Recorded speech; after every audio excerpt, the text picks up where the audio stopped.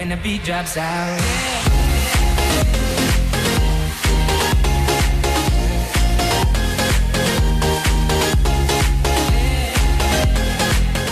What's up, guys? Mr. Von Bunny here, and we're back. I guess I said we're back with Everlasting Summer. Yes, I know, I was playing White Pearl, but I wasn't really feeling White Pearl. I don't know, I wasn't really liking the game. That picture is creepy. But, like I was saying, so getting back into this, I was actually enjoying this. To be honest, I forget the story. I haven't read back up on it or anything. I haven't played through it again. So, I know nothing. I am Jon Snow. Having said that, she walked out of the cabin. No, walked is not the right word. She rushed out. I ended up alone with Salvia. Salvia? I must go too. Got things to do. Take a walk around. Look around the camp a bit. See you in the evening. If there is no threat or catch to this, then his reality, as embodied by Slavia, becomes more and more appealing. For the first time today, I realized that it was awfully hot here. I'm going to turn down the music a little bit because it seems very loud. There we go. Although, obviously, my winter clothes were to blame for that. I took off my coat and dropped it onto the bed.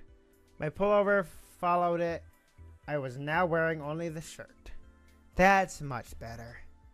All I could do now was follow their advice and go look around the camp. I'll try to find something out in the meantime.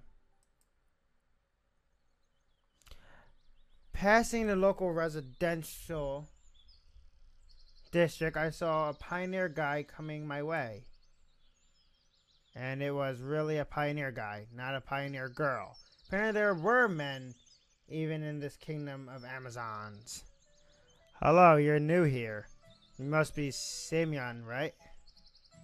And how do you? Everyone knows already.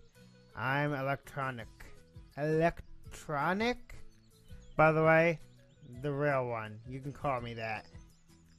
Electronic was a robot character appearing in popular Soviet film and book series. He looked like an exact copy of a school kid called Sergei Cheskov. That's a fun fact. Electronic, the real one. Things were going from crazy to completely insane. All right. Oya also calls me cheesy. Cheesy? On toast with mushrooms. Because my last name is Cheskov. I see. I'm gonna back up away from the mic a little bit.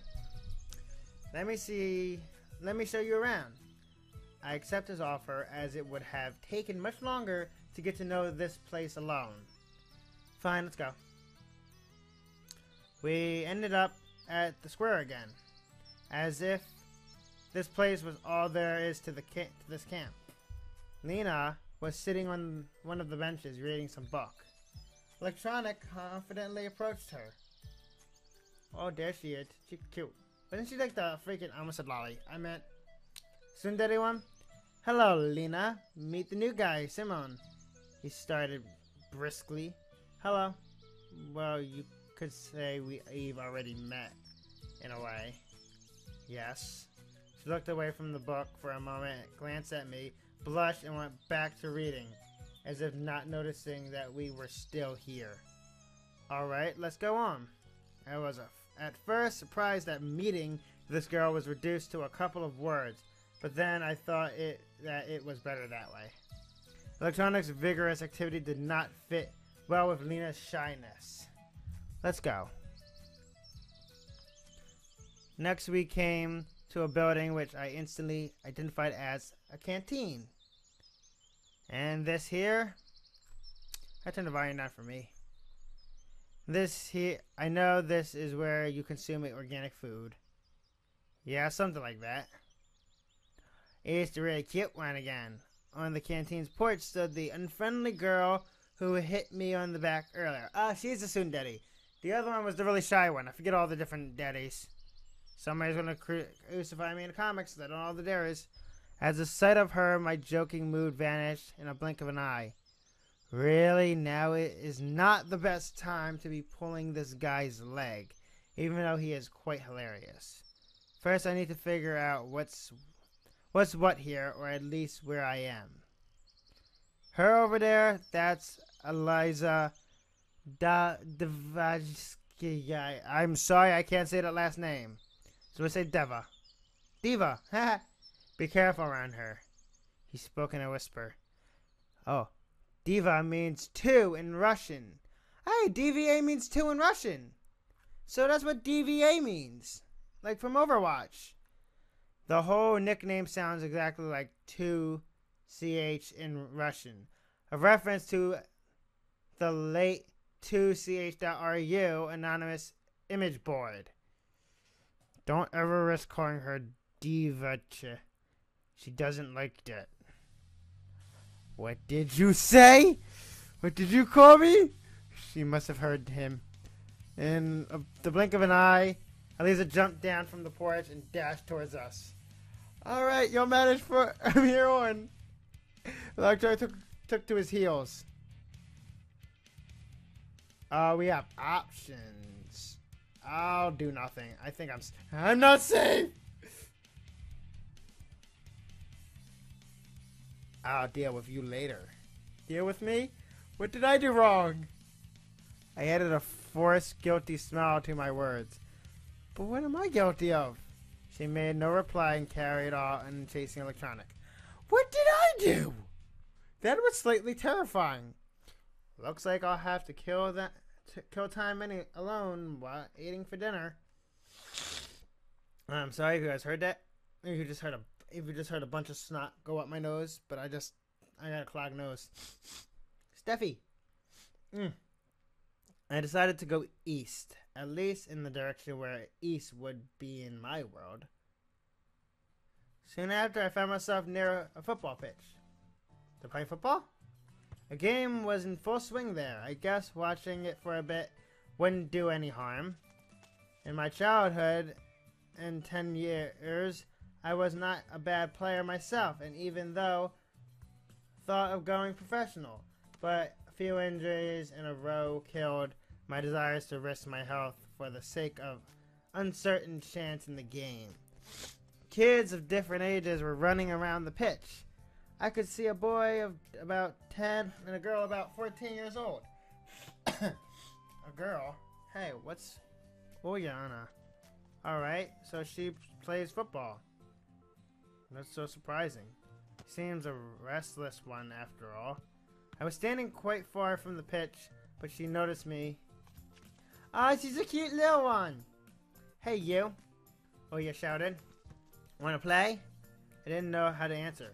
My question again is, how old are we again? I don't know. On the one hand, running around for 10 minutes is no big deal. On the other hand, any wrong move in my situation could be my final one. But in any case, my attire was suitable for this weather.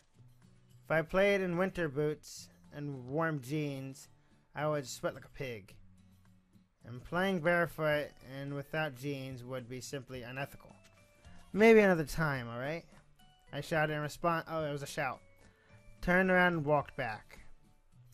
I was followed by Oyana's screams about my pants or about me being pansy or something like that. She called me a wuss. Evening was falling, making me feel tired and empty after a day wasted with no real purpose. Back in the square. Came back to okay, it's going to say that anyway. Came back to the square, sat down on a bench, and gave an exhausted sigh. I'd better sit here and wait for dinner. After all, it's easier to search for answers when you're not hungry. They do give food to the people here, right? You know, it's curious how the simplest human needs could break the will to ponder on things, to strive for something. For example, I feel hungry now, so I care much less about where I am and what is happening to me. Could great people also be affected by this? And in that case, how did Spartacus start the slave uprising in ancient times? I can only conclude that I am not a great person, and it does not really matter which mechanism I serve as a gear in society, the Matrix, or a weirder pioneer camp. My thoughts were interrupted by the sound of bells chiming and loudspeakers on a light pole. That was not bells, that was a freaking rally horn. It's a fucking trumpet. It must be a dinner call? I headed towards the canteen. It was a good thing that now I knew where it was. Olga Dimitrievna, I cannot say these names, and I'm sorry if I'm offending anyone who has these names, was there standing on the porch. Oh, she's the really pretty one. Like the camp person, right? I stopped and looked closely at her, as if I was expecting something. She looked back at me for a while, but at last came closer. Too close! Semyon, what are you waiting for? Come in already. 'Cause nothing bad can happen if I go with her. My stomach backed me up here. Hey, look at everybody together. That looks like Jean Arc from Ruby.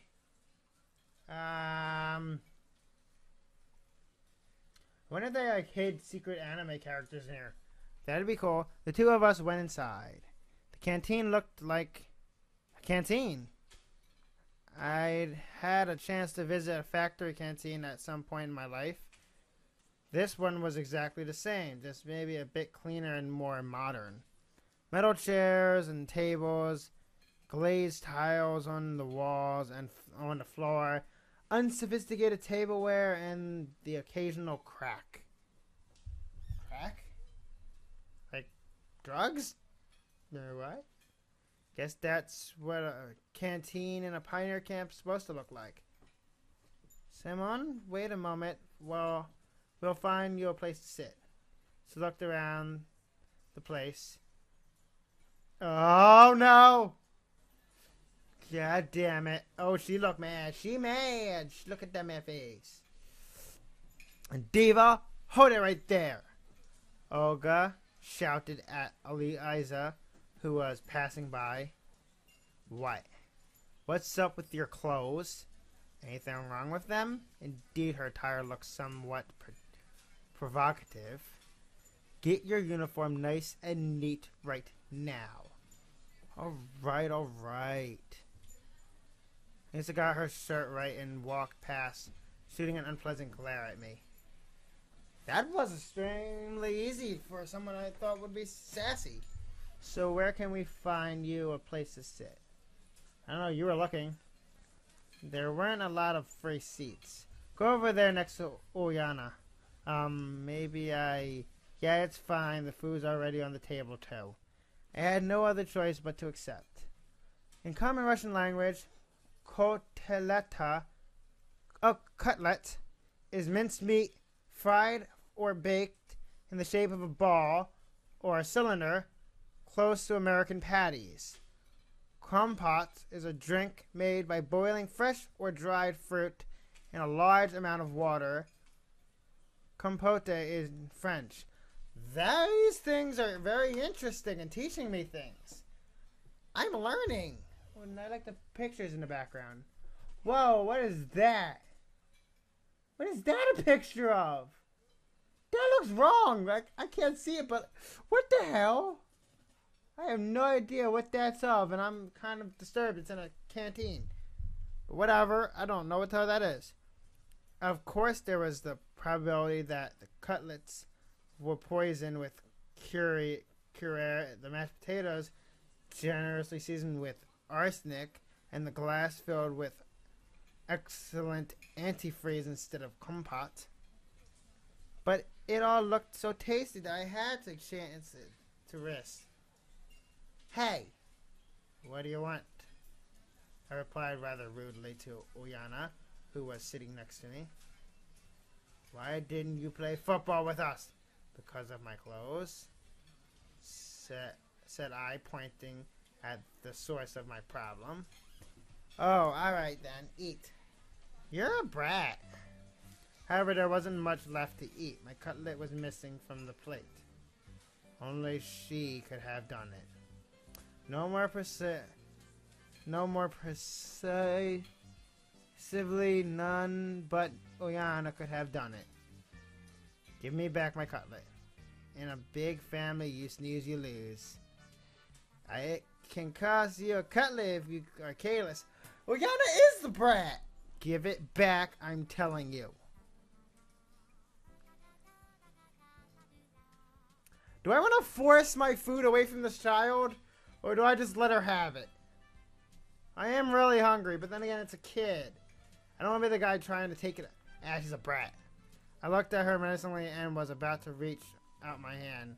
See, I don't have it. And indeed, Oyana's plate was empty. It seemed that the little girl eats so as fast as she steals someone's cutlets. Take it easy. We'll work something out now. She grabbed my plate and ran off. There was a point in following her.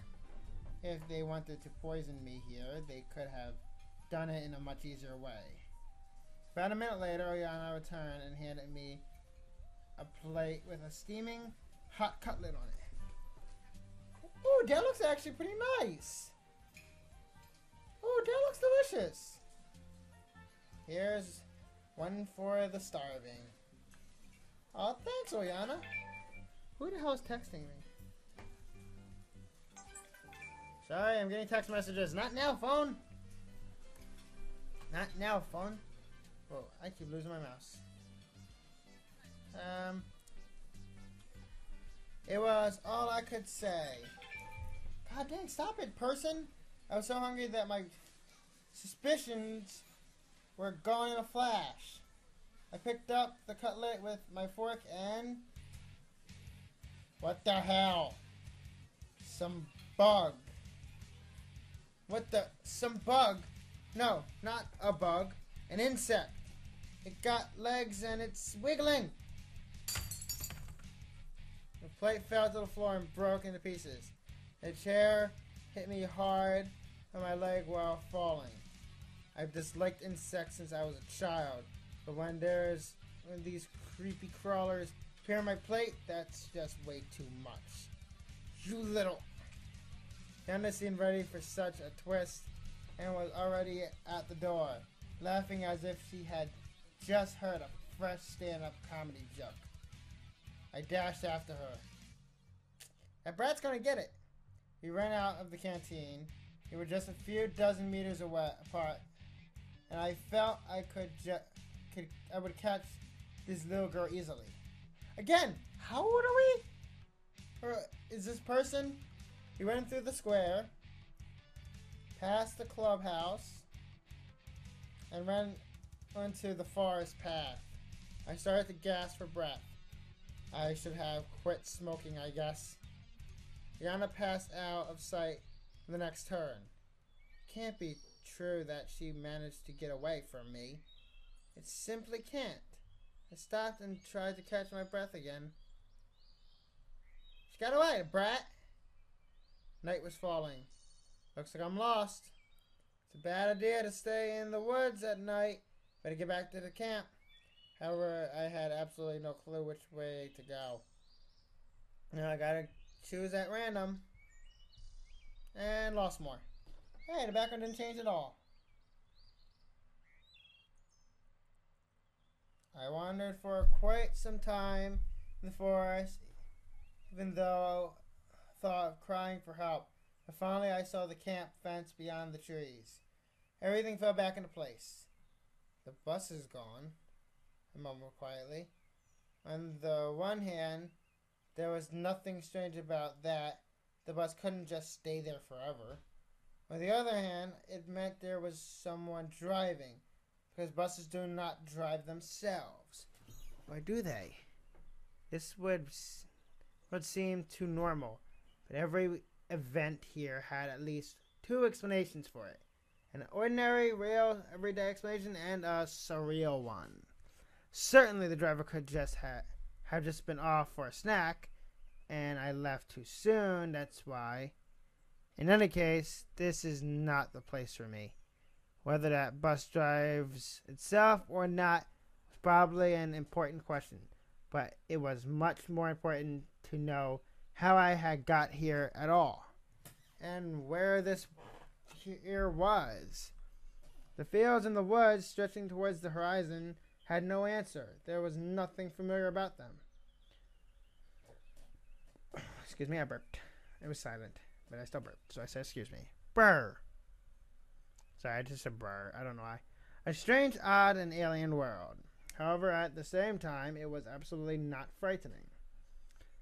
Either my self-preservation instinct decided to resign from its job, or all the running around the camp at the local pioneers had lulled me so much with their carefree normality that I was simply forgetting that what had happened to me just a couple of hours ago. Although I probably just had no strength left to worry. All I wanted was some peace, calmness. I wanted to just have a break from it all. And only after that would I continue looking for answers, ready and reloaded. However, that would be some time later. And what about now? Can I allow myself to relax? It got completely dark, and in any case, it was better to spend the night at the camp.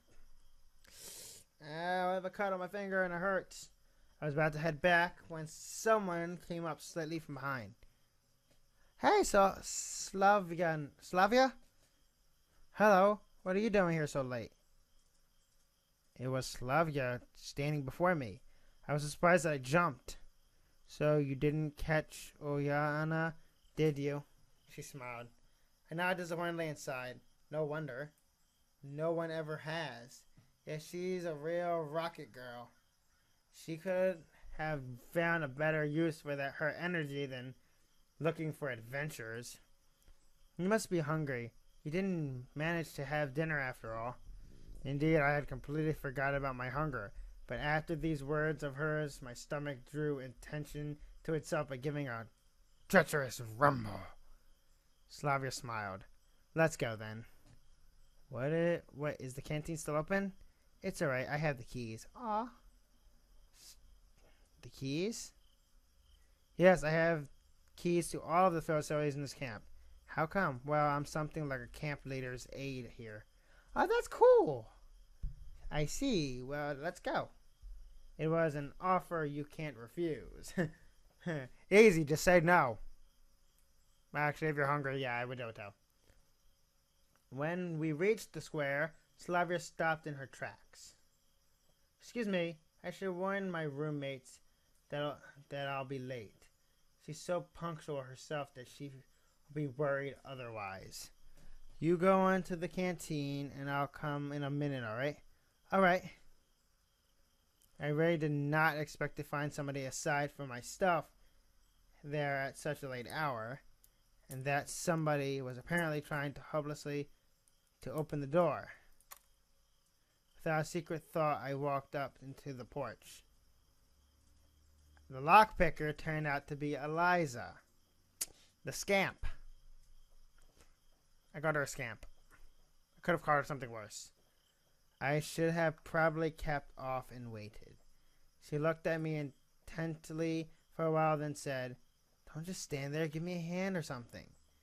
Meaning, help me open the door. Why? 'Cause I want some buns and kefir. Kefir? Kefir sounds fun to say. Dinner wasn't big enough. You're a hungry girl. I'm a hungry boy. Is that really a good idea? Aren't you hungry yourself, huh? Oyana didn't let you have a normal dinner, did she? Sarcastically. It's true, she didn't. It's fine. Slavia will come now and... What? Guess I shouldn't have said that. I'm off then, and you'll pay for this. You owe me two already. What have I done to you? Having said that, Eliza disappeared into the... And what was the first one?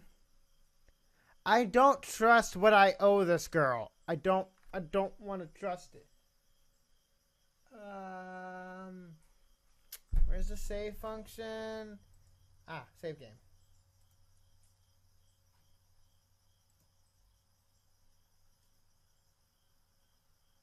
Okay.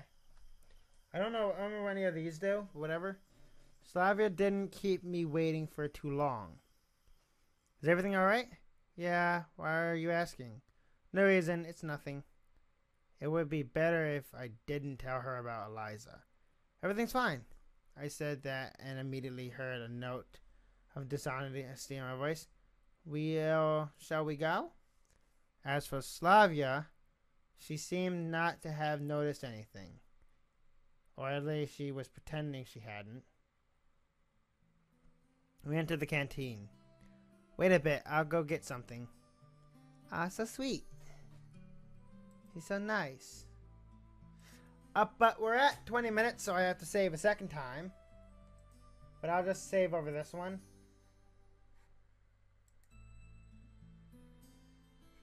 Yes. There we go. Alright, well, I'm going to leave this video here. Thank you guys so much for watching. Drop a like if you enjoyed. Subscribe if you're new, and I'll catch y'all in the next video. See ya! Your magic white rabbit has left its writing on the wall. We follow like Alice and just keep diving down the hall.